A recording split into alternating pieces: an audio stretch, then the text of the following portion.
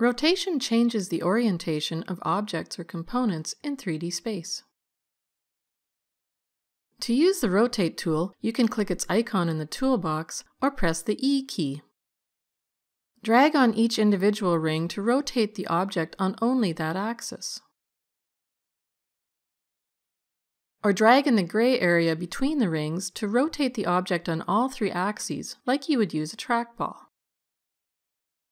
The light blue outer ring rotates the object in screen space to face the camera, so this changes depending on the camera angle. To change the size of the manipulators, use the plus and minus keys. You can also set the default manipulator size in the Preferences window. Select Manipulators and use the Global Scale slider. Here you can also set the line size for the Rotate manipulator's rings. If you want more precise values than you get with the manipulators, you can use the channel box, which is covered in another video. To change the settings for the Rotate tool, double-click its icon or click the Tool Settings icon in the upper right corner. You can also hold down the E key and click on the object to show the marking menu for the Rotate tool. This menu contains the same options that are available in the tool settings.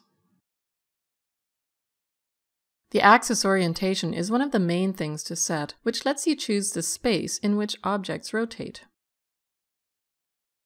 By default, the Rotate tool works in object mode, so the object rotates according to its own coordinate system, not the world's. Edit Pivot lets you change the position and/or the orientation of the object's pivot, which changes the axis orientation to custom.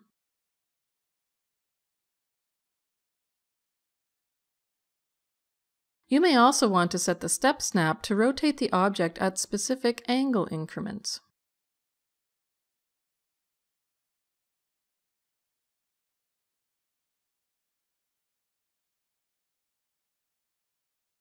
Turn the free Rotate option on to drag in the gray area between the rings,